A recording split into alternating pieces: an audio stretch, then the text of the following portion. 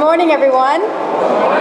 It's great to be here. Thank you so much to the ANA for inviting me to be here. My name is Rosie Rios. I'm the 43rd Treasurer of the United States. Just to give you a little bit of background about what it is that I do. So I'm the first Treasurer of the United States in many, many years to have direct oversight over the Bureau of Engraving and Printing and the U.S. Mint. So a little less than 4,000 employees. It's a fabulous responsibility and something that I asked for when I took this position.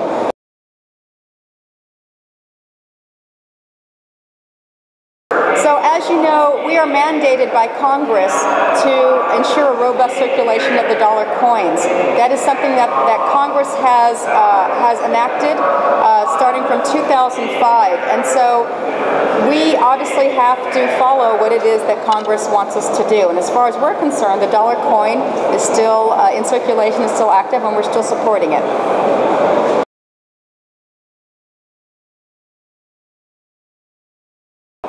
There probably is not a day that goes by where someone isn't thinking about the coin versus the dollar note. Again, that is absolutely up to Congress how they want to do that. We know from the Federal Reserve's perspective, the Federal Reserve is the issuing authority for our currency, and we know that the lifespan of the dollar bill has increased. It used to be 18 months, it's now about 42 months. And so it is absolutely up to the Federal Reserve. They could actually extend the lifespan of the dollar bill just by adjusting their machinery. So until then, and obviously that makes an impact on the GAO report that was issued earlier this year. But until then, again, that is up to Congress how they want to move forward. But you know, I'm all about choice. I think if the American public wants to use the dollar coin and the dollar note, they should have those options.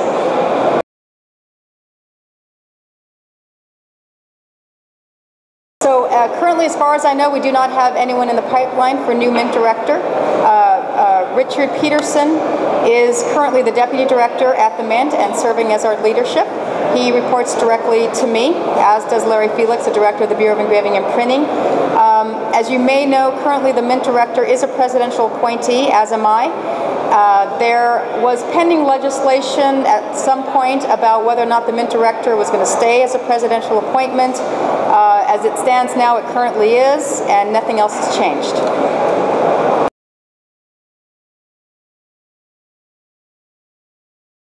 So, as you probably have heard, we unveiled the new $100 bill last April. Shortly thereafter, the Bureau of Engraving and Printing encountered some issues of creasing.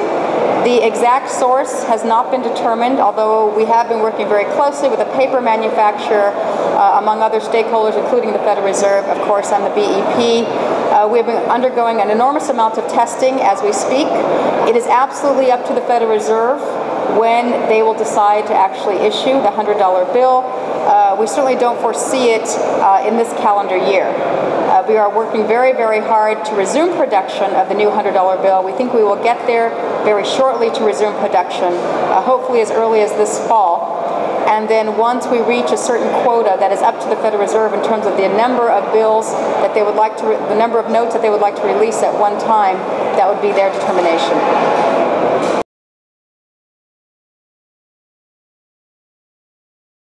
I actually used to be a very avid collector as a child. The wheat-backed pennies, I used to love those. I do promote it for my kids. Even before I took this position, I thought the America the Beautiful quarter series was something, and the 50-state quarter series was something that I thought was very kind of fun to go around and try to find with my kids in circulation.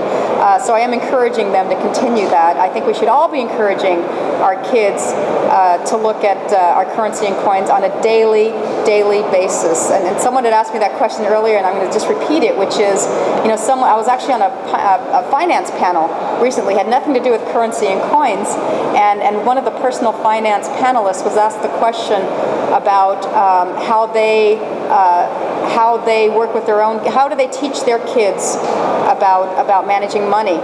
And this person had said, well, she definitely relies on debit cards for her kids. And it wasn't a question to me. It had nothing to do with, again, this panel had nothing even to do with currency and coin.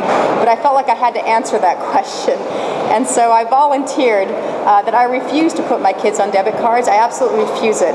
And you know, there's something about connecting with your money on a day-to-day basis that not only allows you to track your money, your real money, in terms of managing what you have in your pocket and what's left. You don't get that feeling with the debit card. You get your $20 on your debit card. You know, at some point you're going to run out. Do you really track exactly what's on it with every expenditure? I'm not convinced that kids are in that mind frame that they're going to do that. You reach your limit and you reach your limit. For me, if I give my son a $20 bill on a Friday night to go see a movie, you know, he pays $8.50 for his ticket. He's going to have $11.50 left over, and he's going to have to figure out exactly and track exactly how much is left at that moment in time. Whatever is left, he can save it. Whatever, you know, he runs out, then he runs out, and that's it. And you know, as I mentioned before, I feel the same way about social networking. I think there's something that's lost when we don't feel and touch and connect every day with what's real. And to me, cash and currency are real.